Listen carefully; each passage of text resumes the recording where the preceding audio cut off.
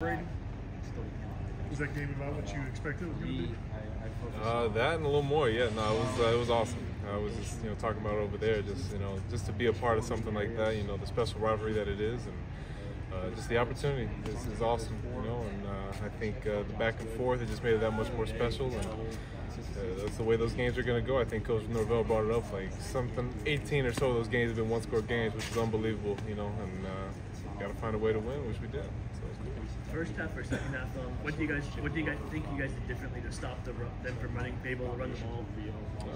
One, it's just the decision, the response to stop the run. It's a mental decision to do that, but also scheme-wise, shutting down the loose gaps that we were letting them get through, and doing a little bit more up front to shut that down, and that's what we did. It was a battle. That was a really good front that they had up there. We got to battle back, and I thought we did that. It was good. What do you think it is about this defense? It seems like they take two in-game adjustments really well. Yeah, I think that just speaks to the veteran group and the buy-in that we have, with just the staff and as a team.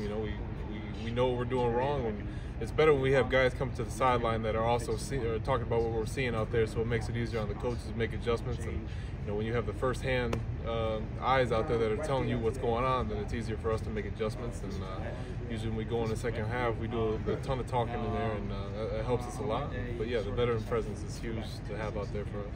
How much does the rotation help to save you late in the game, in the sense of you're able to go out there and exert yourself more in the fourth quarter than if you had played 60 consecutive snaps or something like that? I think that's a huge part of what happened in that game. I thought we were able to wear them down, especially in the fourth quarter there when it got down to some of the pass rush situations. Yeah, just being able to rotate, getting fresh bodies in there, and then the different combinations we're able to throw at you. We all have different play styles up front, whether it's me, Josh Fabo, Malcolm, Danny, whoever you want to throw in there. We have different styles of play, and the more you can throw out of the offensive line, the better. And I thought we were able to do a good job of that. Speaking of that, the rotation, when you go on the sideline, you're able to watch a couple plays. Does that help to get a different angle and see this is what's working, what's not working? Yeah, definitely. There's a lot of things you can pick up from the sideline, whether that's different snap count keys, different alignment splits, whatever you can kind of pick up on the sideline. You go out there and put into play. And also, making adjustments for guys that are out there, telling them what you're seeing that they're doing, or vice versa. If they see something you're doing, they're able to correct it on the sideline. And when you get back out, it helps a lot, especially when you got, older guys that are able to see certain things. Yeah, How many snaps did you play Western? Yeah, Western, I average probably 60 to 80 snaps a game. But, it's a... Did you have to pace yourself? I didn't know any difference, so that felt like it was normal. But my body would pay the price, after games. But no, it was good. I feel great right now. I probably cut those amount of snaps in half per game, which has been huge for me, and it's able to keep me fresh. So it's been awesome. Did you know Spillane? I was there the year after he left, so I missed him by a year. Never met him, but I've heard nothing but good stories about him. That guy's a football guy. Like you kind of talked about there. We talked about how much rotation matters over the course of a game, but like you said, compared to how many reps you played last year, how much of a difference is made this far into a season over the course of a season? For sure. At the beginning it was new for me because I was used to being out there getting the groove.